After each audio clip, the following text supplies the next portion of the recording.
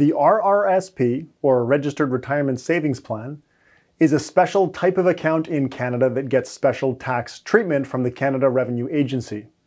It is only an account. The RRSP itself is not an investment. For any of my US audience, the RRSP is similar in many ways to the traditional IRA. The RRSP was first introduced in 1957, at a time when defined benefit pension plans were still common. Since then, defined benefit pensions have mostly disappeared, and Canadians are largely on their own to save for retirement. The RRSP is one of the most helpful retirement planning tools that we have available to us for two main reasons. It allows us to defer income tax to a future year, and it allows our investments to grow tax-free.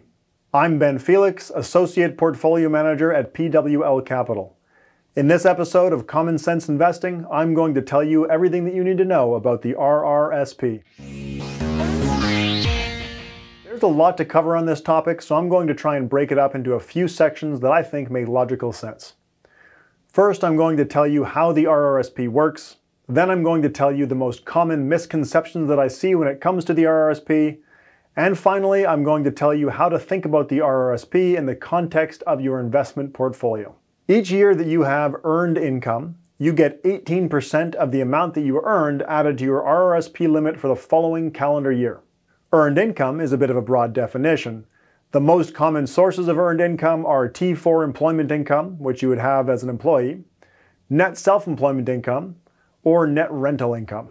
For example, if you made $100,000 in 2018, your new RRSP room in 2019 would be $18,000. There is an annual maximum for new room. In 2019, the maximum is $26,500, which means that if you earned more than $147,222 in 2018, you would not get additional RRSP room on the additional income. Everyone gets $2,000 of over-contribution room on top of whatever their limit is. Any excess contributions, though, cannot be deducted from your taxable income. If you pay into a pension plan or deferred profit sharing plan, then your RRSP room will be reduced based on those contributions. Once you have contribution room, you are able to make a contribution. Here is where the RRSP starts to get interesting. Every dollar that you contribute to the RRSP within your deduction limit can be deducted from your taxable income in that year or in a future year. That last bit is really important. You do not have to deduct the full amount of your contribution in the year that you contribute. Can you guess why you might not deduct all of your contributions in a given year? You might consider deferring some or all of your deductions if you expect to have more income in higher tax brackets the following year. In order to deduct your RRSP contribution from your income in a given year, the contribution has to be made within the first 60 days of the following calendar year. For example, if you want to use your deduction for the 2018 tax year, then your contribution has to be in your RRSP account by March 1st, 2019. The RRSP is referred to as a tax-deferred account. You defer income tax by using your RRSP deduction to lower your taxable income. When you eventually withdraw from the account, the withdrawals are included in your taxable income at that time. At age 71, the RRSP has to convert to a RIF, which has a minimum annual withdrawal. In other words, at some point in the future, you are required to start making taxable withdrawals from the account. There are a couple of cases where money can be taken out of the RRSP without incurring an immediate tax liability. The Home Buyers Plan allows for a first-time home buyer to withdraw up to $25,000. You are considered a first-time home buyer if you did not occupy a home that you or your current spouse or common law partner owned within the 4-year period beginning on January 1st of the year that you will withdraw funds from the RRSP. When you make a Home Buyers Plan withdrawal, you have to pay it all back into your RRSP over 15 years, starting in the second year after the year of the withdrawal. If you miss a repayment, it is treated as if you withdrew that amount as taxable income. It's kind of like a loan to yourself, where you're borrowing out of your RRSP. The Lifelong Learning Plan shares similar properties to the Home Buyers Plan, except that the amount is $10,000 per year up to $20,000 total, and the purpose is for covering education costs, and the repayment period is 10 years as opposed to 15. While these programs are helpful in certain situations, I would avoid using them if possible. This is because one of the biggest benefits of the RRSP is that it allows your investments to grow tax-free. Borrowing money from the account reduces the amount of time that your investments can grow tax-free. With that said, if you need to buy a home ASAP and the alternatives are not making an RRSP contribution and spending $25,000 on a home, or putting the money into the RRSP for 90 days and then using the home buyer's plan, I'd probably go with the RRSP contribution, especially if you're in a high tax bracket. Ideally, though, you will max out your RRSP, leave the money in there, and save up elsewhere for a house. Alright, that was a general overview of how the RRSP works. Now I'm going to tell you some of the most common misconceptions that I hear about this type of account. Lots of people seem to think that there are penalties or restrictions for withdrawing from an RRSP early. That is not true. There are no explicit age restrictions or penalties for withdrawing from the RRSP before retirement. You can make a withdrawal anytime. When you make a withdrawal, the financial institution is required to withhold tax. The amount of withholding tax depends on the amount of the withdrawal, but it is never more than 30%, except in Quebec where it's 31%. When you file your tax return in the year of the withdrawal, you will either pay or receive the difference between the withholding tax rate and your actual tax rate. The withholding tax is not a penalty. Remember that you deferred tax when you used your RRSP deduction, so you have to pay tax when you make a withdrawal. I said that there is no explicit penalty for an early withdrawal, which is true, but there is an implicit penalty. When you make an RRSP withdrawal, that room is gone. This means that you used your contribution room when you made a contribution, but unlike the TFSA, you will never get the room back after making a withdrawal. The loss of RRSP room due to an early withdrawal is not good for your long-term financial health. The RRSP itself is not an investment. I often hear people say that they want to buy more RRSPs, or that the RRSP is not a good investment. That is not how this works. The RRSP is just a type of account. Inside of that account, you can hold cash, buy stocks, bonds, GICs, or other qualified investments. Unless you're using the RRSP to buy a house, or to fund your education in the near future, using the home buyer's plan or the lifelong learning plan, the RRSP is best used to hold long-term investments like stock and bond ETFs. Sometimes I hear that the RRSP converts dividends and capital gains to income, making it a tax-inefficient account. False. It only looks this way if you ignore the initial tax deduction. There are two components of tax savings at work here: the income tax deferral and the tax-free investment growth. Tax-free. Let's think about how the RRSP works. When you earn $1 of income, it can go straight into your RRSP without any taxes due to the deduction. Alternatively, you could invest this money in the TFSA, but you would have to pay some tax on it first. Let's assume a 30% tax rate. So you start with $1 in the RRSP or 70 cents in the TFSA.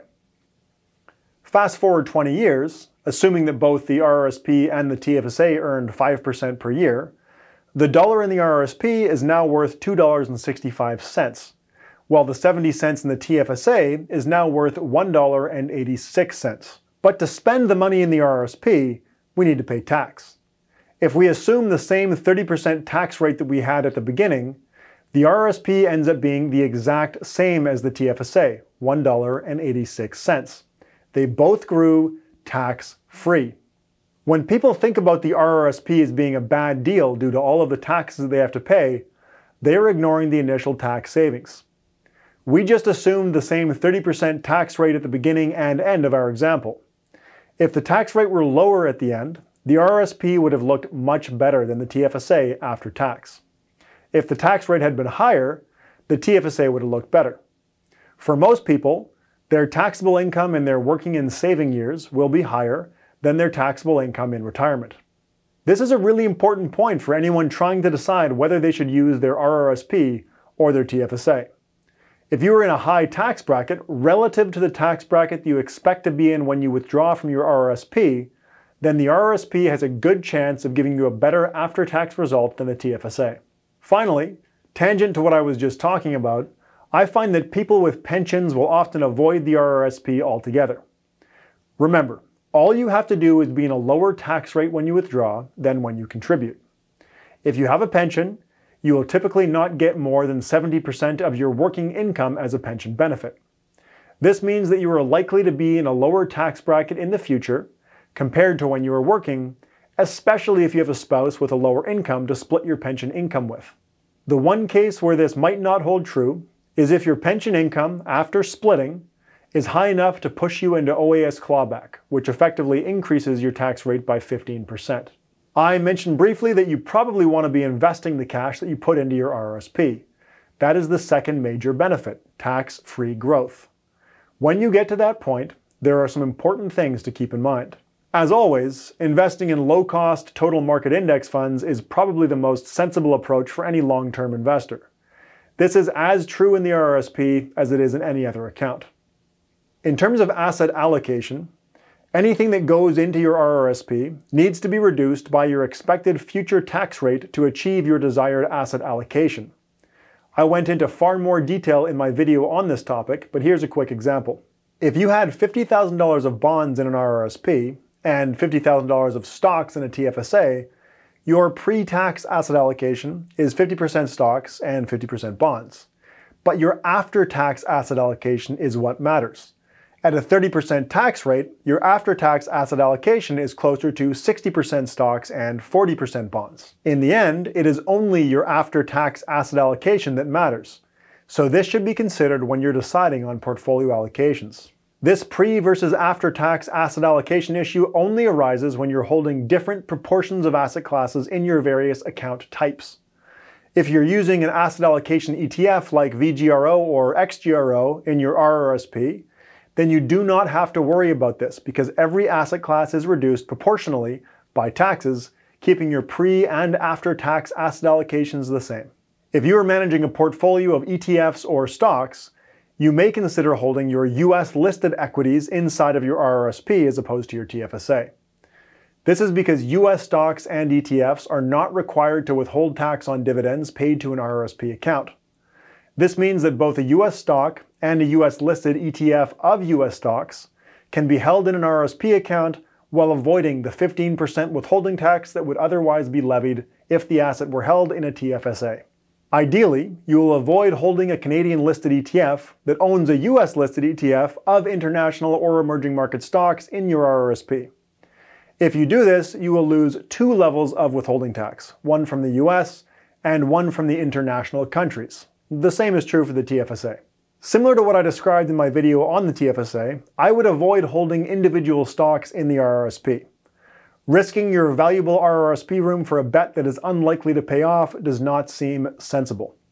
If you want to know how unlikely that bet is to pay off, check out my video on picking stocks.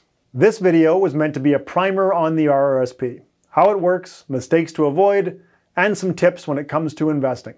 I hope it was helpful. Did I miss any misconceptions or tips that people should know about? Tell me about them in the comments. Thanks for watching. My name is Ben Felix of PWL Capital, and this is Common Sense Investing. I will be talking about a new common sense investing topic every 2 weeks, so subscribe, click the bell for updates. If you enjoy my Common Sense Investing video series, don't forget to check out the Rational Reminder podcast, which is available on all of the podcast platforms.